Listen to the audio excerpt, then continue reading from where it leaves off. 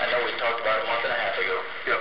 And softball season's over, so nothing I do is going to interfere with softball season. Okay. And I know when I was here before, we talked about, I showed you on my computer, like where we had the right to appeal the decision. Right. And you believe we didn't have time to do that. Right.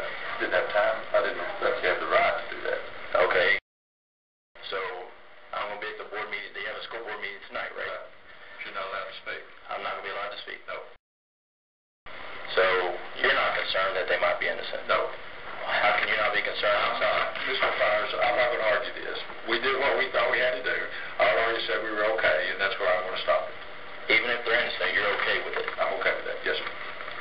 How? I don't understand that I logic. don't understand what your logic is. Okay, you had 4 innocent girls. They were not innocent, sorry. I have the proof. Okay, then you just take it as far as you need to take it, and we'll just follow up. That's all I...